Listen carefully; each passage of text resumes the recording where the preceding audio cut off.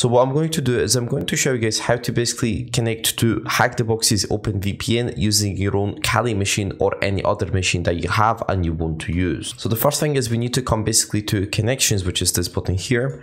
And then from here, we need to basically choose option. Now the option from here is very important. The starting point, basically VPN, is a different network. The starting point network does not have access to basically machines, right? So what you need to do is if you want to play CTFs, you choose this one.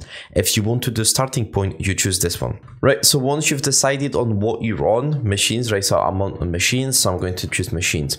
Now from here, you have two options.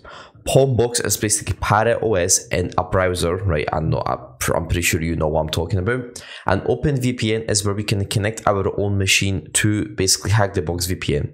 So I'm going to choose OpenVPN. Now from here, I recommend choosing your servers for the best basically bandwidth or connection, right? And I'm not going to change any protocol, just leave as it is. So the file that you get from this download, it should say something like lab, your username, and OpenVPN, right? So as you can see on my desktop, this is my file, and you should get something similar, lab, your username, and OVPN.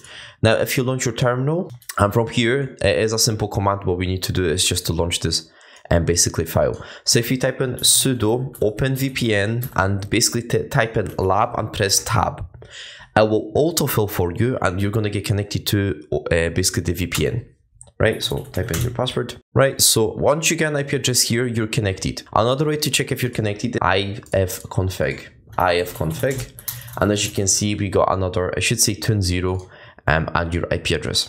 Now, once you're connected, you're free to go. You can close the terminal that the basically file was open on. You can close it safely. It doesn't close your connection with the VPN. So basically, to make sure that we are actually connected and we can interact with the machine, what we can do is we can just ping the machine, and if the machine responds, we are connected. Now, another quick way to check if the basically machine is responding or if it works is just to basically run, like if you can run commands on it. So if you can connect an FTP server, if you can run an nmap scan, stuff like that. And as you can see, I'm getting a ports back, which means it's working.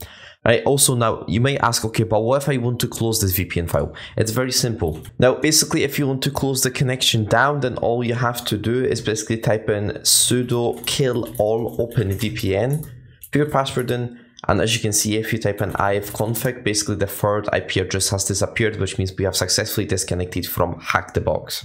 So if you have any questions, please comment down below, and thank you for watching, and peace.